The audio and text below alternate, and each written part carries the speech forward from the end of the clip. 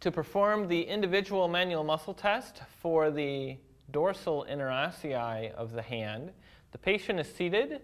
The hand is simply held up in the air with the fingers all abducted at the metacarpal phalangeal joints. You'll recall that the action of the dorsal interossei is to abduct the index finger in that direction, abduct the middle finger in either a radial or ulnar direction, or abduct the ring finger in a ulnar direction. There is no dorsal interosseous to the small finger.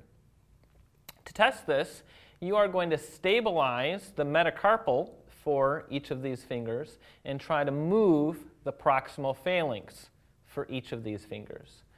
So, for the first dorsal interosseous, you are going to stabilize the index finger metacarpal. Go ahead and spread your fingers.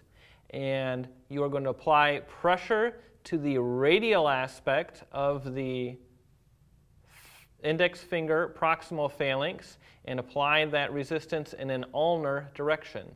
So hold this finger here. Don't let me move it. Hold, hold, hold, hold, hold. Very good. For the second dorsal interosseous, you're going to stabilize the middle finger metacarpal. Go ahead, spread your fingers. You are going to apply pressure on the radial side of the middle finger proximal phalanx and apply that pressure in an ulnar direction. So hold this here. Don't let me move it. Hold, hold, hold, hold, hold. Good.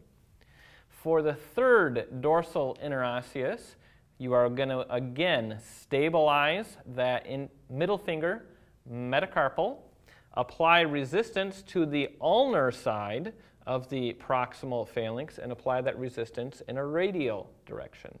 So hold your finger there. Don't let me push. Hold, hold, hold, hold, hold. Very good. For the fourth dorsal interosseous, you are going to stabilize the ring finger metacarpal. Go ahead and spread your fingers. Very good. And you are going to apply pressure to the ulnar side of the proximal phalanx for the ring finger and apply it in a radial direction. Hold your finger there. Don't let me push. Hold, hold, hold, hold, hold, hold, hold, hold, hold. Good.